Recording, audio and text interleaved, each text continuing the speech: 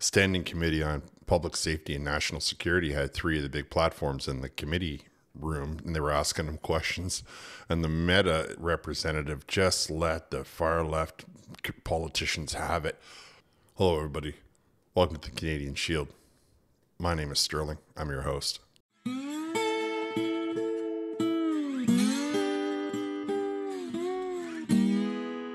The tenant media has got the far left in Canada all fired up about trying to censorship and all of the kinds of things that goes along with that by blaming the platforms and blaming the everybody but themselves for the problems that they can't reach the Canadian population with. And so as a result, they invited TikTok, Facebook, or Meta, and YouTube. And I don't know why X wasn't represented. Maybe they didn't get an invite. Maybe they turned them down. I don't know the answer to that. Though I do know that X has a history of showing up, so they probably weren't invited. So MP Dan Show went first with the 6 minutes that the Conservatives get. And I think her questions are worth listening to. I mean, I didn't put them all into this video, but she asked a couple of really important, well, you'll hear it. It's important and it's shocking. We can start with Meta. What tangible efforts have been made to assist Facebook, for example, in these efforts to combat foreign interference? Thank you for that question. And through the chair, we have not had any specific outreach from the Government of Canada on this issue. We do engage with government departments when we think there is information that's relevant and necessary to their mandates. And we do brief them on our work, including work related to foreign interference. And so we have done those briefings for government agencies in the last year or two, but we have not had specific outreach from government departments or government agencies on this issue in the last, I would say, 12 to 24 months. Thank you. So just to confirm, you have proactively, on your own accord, reached out to brief government. Government in the last 2 years has not reached out or provided any tangible resources in the last 2 years regarding foreign interference. Just confirming that? That's correct, yes. We have three censorship bills, C-816, C-18, 663. One bill already tried to get through and they turned it down. These guys are always screaming about how the platform... I mean, you can't make this up. You want me to understand... So as far as I know, as far as this Facebook lady is telling us, or Meta, which is, Facebook and Instagram, these liberals and the Bloc and the NDP are screaming about misinformation, screaming about censorship, and they don't even have a minister that calls them. They don't have regular updates they don't have a single clue what's going on with these platforms. They don't have a single clue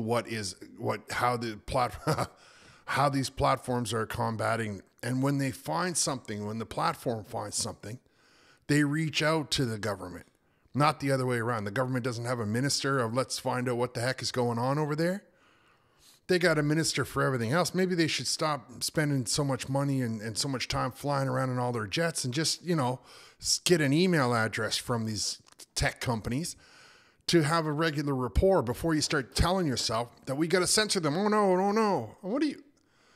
That's the government for you right there, right? That's the government that Canadians are living under, where they don't have any answers. They just know that what they don't want, and they don't want you and I to have our own opinions.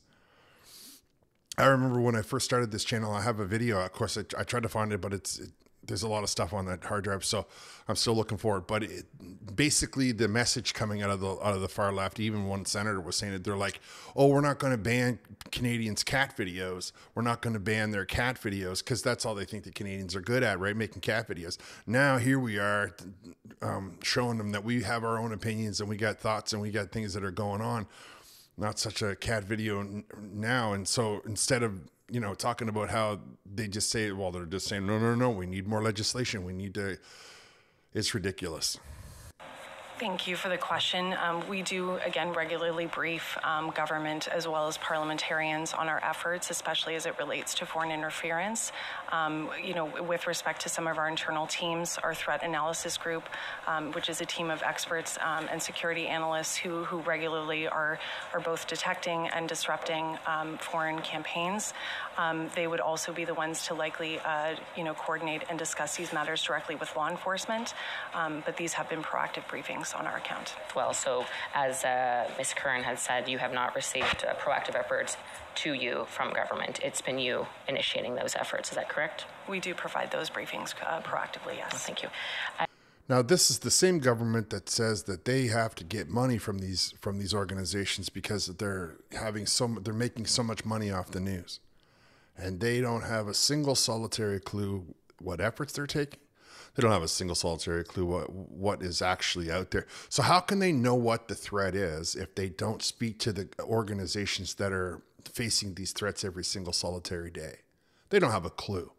You know what they do know? They know that they can't get anybody to listen to them because they have poisoned the mainstream media and it's making them go bananas. That's what it seems like to me. And they just start throwing these names around and hoping that nobody does their research. Well, we know better. Now, you're all probably familiar with tenant media. So Rachel Dancho asked another question because the Liberals are trying to say that, anybody who votes for Pierre Poilievre must be a card-carrying member of tenant media. We're all getting a cut. We all have shares in their organization and all the rest of that because couple of the people that were in the United States doing it were from Canada. And then there's been attempts by Liberals to make a connection between our party, the Conservative Party, and tenant media. With your reach, are you aware at all if there's any connection between the Conservative Party and tenant media to Ms. Curran? Based on our investigations into tenant media and broader Russian state-controlled media, we do not see evidence that links the Conservative Party of Canada to tenant or RT. I will say we're very careful when we do the investigations to avoid speculating beyond the evidence we can see on our platforms. And our investigations are focused on the behavior we see on our family of apps. So our investigations, we cabin to the things we can observe and the assessments that we can make based on what we see on our platform. Now, there's a guy with some media training who basically just said, we don't have any evidence that the Conservatives have any contact with tenant media, but honestly, we can only know from our three main family of apps, which I believe Meta is Instagram, Facebook, and WhatsApp, if I'm not mistaken. And they mention Instagram and Facebook in the same breath constantly, like these individuals. That was the security specialist from Meta who they brought with them to this meeting.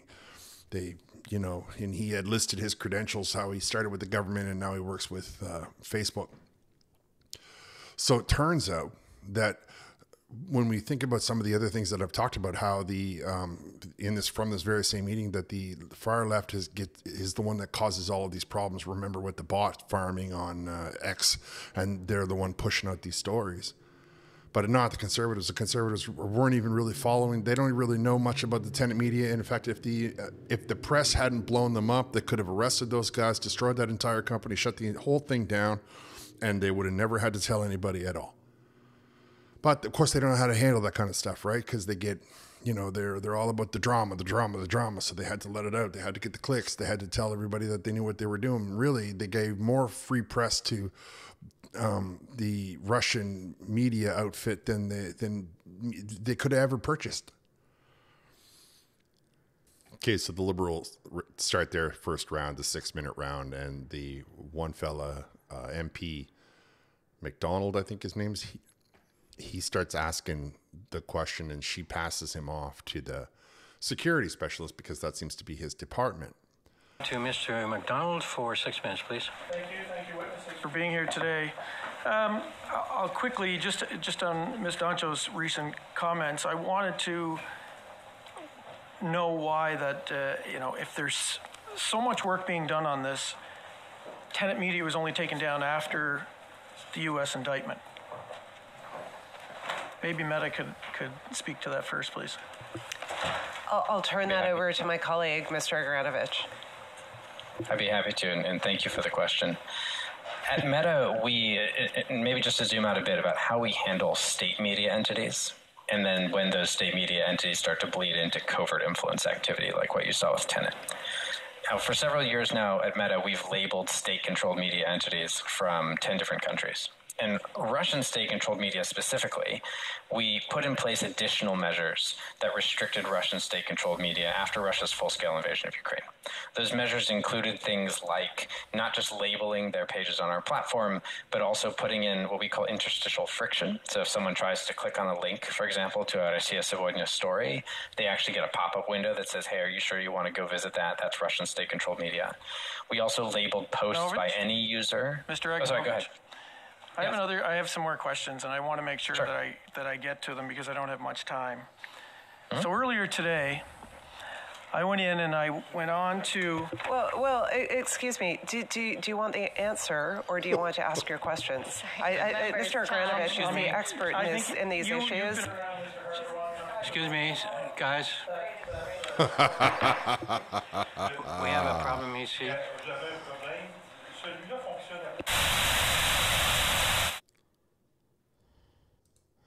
I played out the whole clip because I couldn't believe it. I was like, so I was like, who said that? Right? Like, because I often will listen to the entire thing, even though I don't cover it, because you can always tell from the first round of questions how far they're going to go into the propaganda. And he asks the question, he doesn't get the answer that he's looking for, and he starts to interrupt him, which can happen.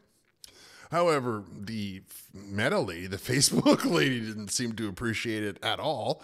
And I was like, who said that, right? Because I didn't think it sounded like MP Dancho. And it turns out that it was the Meta. And the second that she says it, I mean, these guys got more microphones in the room than a reality TV show. There are more microphones in there than like a Rolling Stones concert. You can't even imagine how many microphones and how much tech they got going on. And right at that second, there happens to be a problem. In my head, it's like that time when in the German Olympics, when Germany lost that foot race and they killed the feed to the radio. I mean, I couldn't believe it. And I'll tell you something. If the conservatives would ever have turned and confronted the witness like that, the whole far left in the room would have started calling them names and everything else, right? Every kind of ist you can think of. It's funny how there's two sets of standards on the far left and there's only one set on the far right. It's a bit strange in my mind that people don't call them out on that more often. But I think that it was really telling that this woman just piped up because she was in the room. He's remote, and she would like the tech guy was remote, and she's in the room, and she's like, "Hey, wait a second. Do you want to know, or are you just going to continue? You just want your sound bites?" Is the way I interpreted how she said it. Do you just want to ask your questions, and then you can fill them in on your own? And they went to a green screen, like when there's a problem or when they go in camera or something, they have this default sort of thumbnail that goes up, and it's primarily green because, it's the Commons. And then when they came back, he was already 4 or 5 words into a question that he was asking of somebody else. And I was like, wow, this really went sour for him really, really quickly. Okay, this next one was the Bloc's first round, the 6-minute round, and they, of course, refused to speak English. So you just have to put up with the interpreter for the individual's questions, for the MP's questions. The Meta lady, she answers it quite well. And I mean, she rips right into him. He thought he was going to put her on the spot. And there's some glaring flaws in the logic that I really want to point out. So just bear with the interpreter. She's not too bad. There's not too many uhs and stalls and all the rest of that is typical. But this is the problem with the Bloc, right? They refuse to speak English, no matter how good they are at it. Now he's coming after her about the refusal to pay the government of Canada money so that the government of Canada can dole it out to whichever media company that they choose. And somehow in the far left's mind, that's not state-controlled media. And it doesn't make sense to me. I think that's incorrect. So listen, I think you're talking about a couple of different issues. The first is removal of news from our platforms. We would love to restore news to Facebook and Instagram. The reason we had to remove it from our platforms is because the current government introduced and passed Bill C-18, the Online News Act, which was going to require us to pay $80 million a year, approximately, for content that had no particular commercial value to us. In fact, we think we provided great value to news publishers. We estimated that in the order of $230 million per year to publishers in distribution value. So publishers in Quebec, we worked with Le Devoir, we worked with La Presse, we worked with publishers in Quebec across the board to distribute their content on Facebook and Instagram and get it to larger audiences. And we think we were very successful in doing that. Now, the current government introduced legislation which gave us no option but to remove news from our platforms or we were going to have to pay for it. My colleagues at Google are currently still enmeshed with the CRTC in trying to figure out how this scheme is going to work. But we would love to restore news to our platforms. We could do that tomorrow if we were scoped out of C-18, the Online News Act, or if the legislation was repealed, or even if publishers were given the option to opt in or opt out to that legislation. We could restore news content to our platforms tomorrow. And look, as a Canadian, I would love to do that. I would love to see Canadian news back on our platforms. I would love to see news from Quebec back on our platforms. We are unable to do that within the legislative framework of C-18, but I think that can be fixed. I mean, she just lambasted these guys, right? They're the ones that wanted to make C-18. They're the ones that decided that Facebook should be paying money, even though Facebook just said, we feel that we are providing you close to $250 million in free advertising and reach.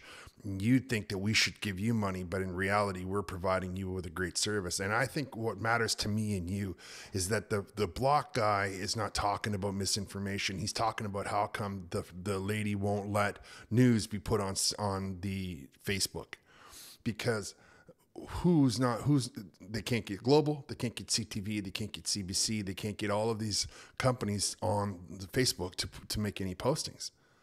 Now, who controls those? The far left controls those. The liberals and the Bloc, they control those press outlets. So, what he doesn't seem to understand is that he's actually advocating for state-controlled media to be able to influence through Facebook, while demanding that she be more accountable for disinformation. You can't make this up. Who votes for these people? Si je comprends bien, Madame Curran. If I understand correctly, Ms. Curran, the problem is that it would cost Meta $80 million or $18 million a year. Is that the price that Meta is placing on democracy and accurate information? No, not at all. In fact, I would argue we still have content on our platform from non-governmental organizations. We still have content from academic institutions. We still have content from regular... I apologize for that. I'm sorry. I just have a minute left, and I understand your position. I was expecting that answer, but we are dealing with this problem of disinformation from Russian state-controlled authorities, and everyone is concerned here in Canada, but regular people are looking for news, and often it is on social media. I wish it was different, but that's the reality. So I think that Meta has a social responsibility, not just Meta, but all other social media organizations as well. but you have an important, an essential role. Mr. Fulton, I agree that we should have news content on our platforms. We would love to have news content on our platforms, including from news outlets in Quebec. We had private deals worth in excess of $20 million with private news outlets. We would love to have that content back on our platforms.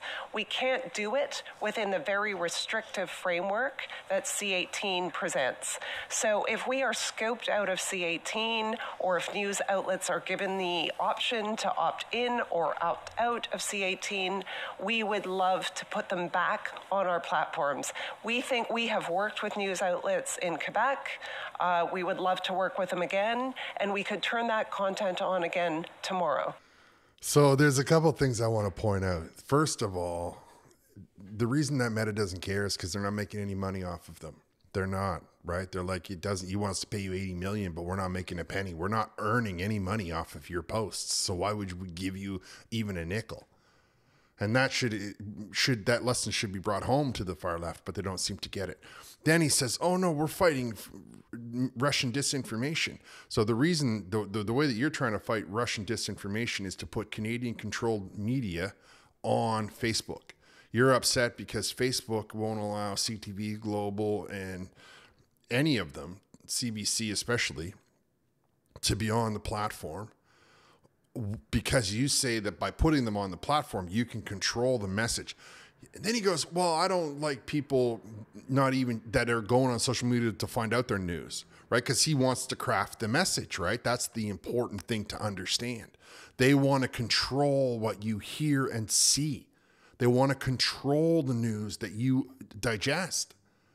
And that's what's making them bananas. And this proves it. What I love the most, though, what I think is the greatest foot in his own mouth is him saying, so you're not socially responsible enough to think that $80 million is going to defend democracy, and that's all your fault.